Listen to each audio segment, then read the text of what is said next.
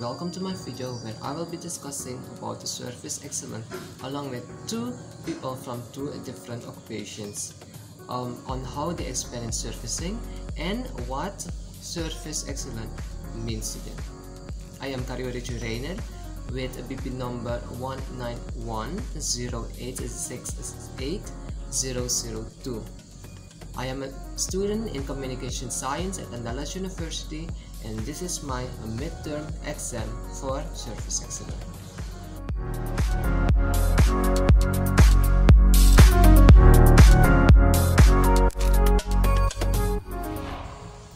Service excellence refers to the ability of service providers to consistently meet and occasionally even exceed customers' expectations. At the same time, 72% of customers would share their good experience with 6 or more people. Now, what's the importance of service excellence? Well, being a more customer focused and providing service excellence is becoming a significant advantage and performance differentiator for both private and public organizations. It helps a business to win clients in an extremely competitive environment nowadays, and it facilitates cost saving. How to achieve service excellence? Well, there are 7 critical steps. Step 1.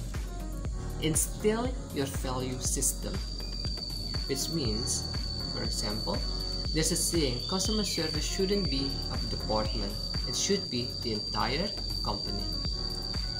For frontline staff to deliver on service excellence, it first has to be made a priority and a part of the organization's value system. It has to flow from top. Simply training or instructing your staff to be hospitable with the customer will not work. It has to be imbibed within the culture of the organization. Number 2, listen to your customers. What is your customer saying about the service delivery of your brand? At Disney World, at least once in his or her career, each manager spends a day touring the park in a Mickey, Minnie, Goofy, or other character costume. All Disney World managers spend a week each year on the front line, taking tickets, selling popcorn, or loading and unloading rides. Number 3, hire the right person. Technical expertise is important, but when you are hiring an individual for a job role that involves a high degree of interaction with the customer, whether internal or external, it is critical to focus on the softer elements like communication, grooming, and people skill. Setting up attribute-based interviews which focus on these soft skills are helpful. Hiring candidates with a hospitality background is always plus. Number 4, define and document standards. The customer will have multiple opportunities to form an impression about your organization. Listing down of those opportunities as a part of the customer service cycle and what needs to be done during those interactions or opportunities is essential if you want your frontline staff to deliver excellence on them. In some cases, hard coding the experience works, whereas in some cases setting up a broad framework and guideline within which your employees can operate work later or better. The decision should be solely based on what would work better for the end customer. 5. Equip your employees to deliver on excellence. Documenting the standards isn't enough. You need to equip your employees with the right knowledge and skills required to deliver service excellence on the defined standards. Active training, workshops, and interventions are very helpful in facilitating the knowledge and skill transfer to your employees.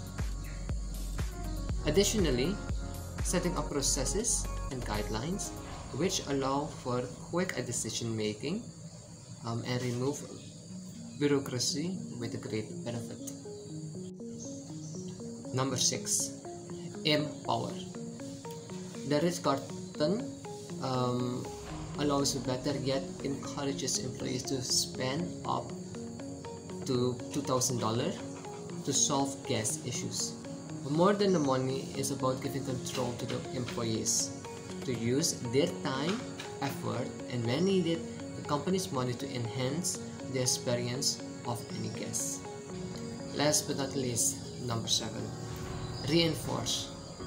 Whenever the opportunity rises, reinforce the importance of service excellence within the organization. Many companies brand their program on service excellence, making it aspirational. The use of visual cues as a constant reminder for employees. There you have it, with 7 critical steps to achieve service excellence. For more information, I have interviewed 2 different people with 2 different occupations. Both of them will tell us more about their experience in service excellence and how they deal when they face ups and downs. This is Gina from the International Office at Andalas University.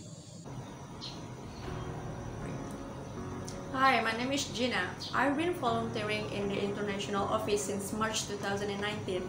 I have just earned my Bachelor of Science degree in Physics in August 2021.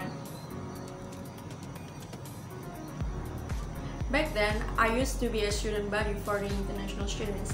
I helped them to the immigration office or took them for a short tour around Padang City. I used to handle the designs for the international office Instagram, and I made the captions too. And I used to reply the emails to the candidates of UNAN international students. Sometimes I become a committee for certain events such as Nuni, Build, Cultural Day, and etc. There are times when I translated some important documents into English or Bahasa Indonesia.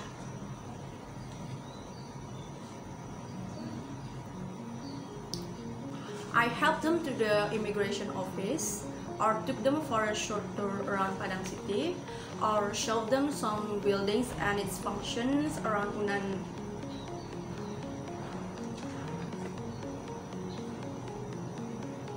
Service excellence means being able to provide services above the desired expectations to produce optimal services.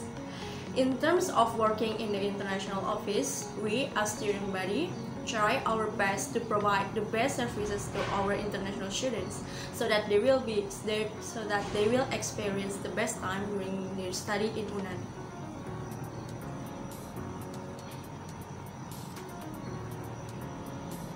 In the international office, I have faced a lot of problems here, such as interpersonal conflicts with coworkers, management issue in terms of balancing my academic life and work life, or even communication problems. That's it.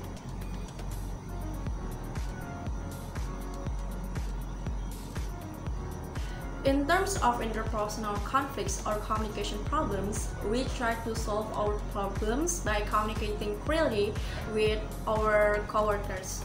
We try to communicate our needs, or we apologize when appropriate. We work on our own communication skills.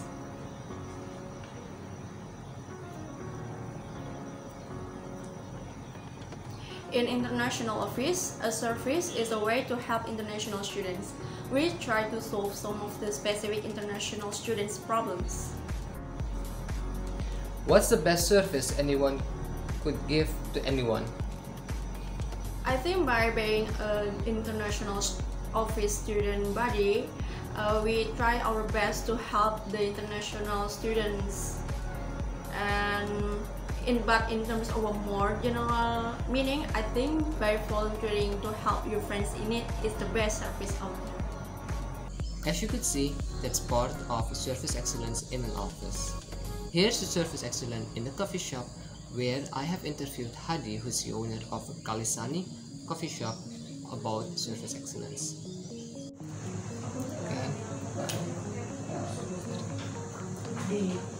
Hi, my name is Hadi. My name is Hadi Chandra. Just call me Hadi. I'm 26 years old and I'm the owner of Kalisani Coffeeshop, and also I'm one of the baristas here.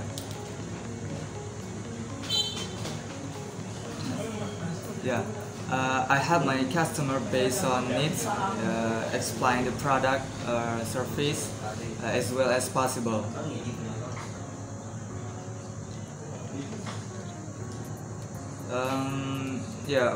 Focusing on doing the best and responding to the customer's need. In case there are some problem with your product or service, you have to take responsibility and explain it honestly.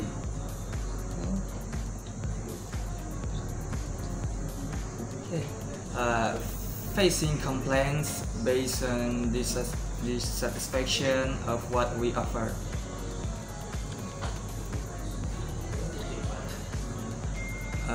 Apologize, trying to solve the problem, and gain trust on your service.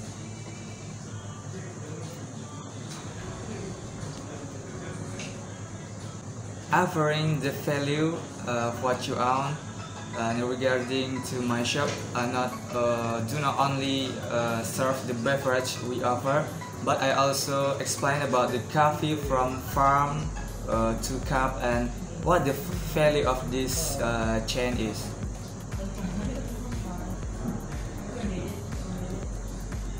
Yeah, the best service I would give to anyone is to stay in trust and always service with smile.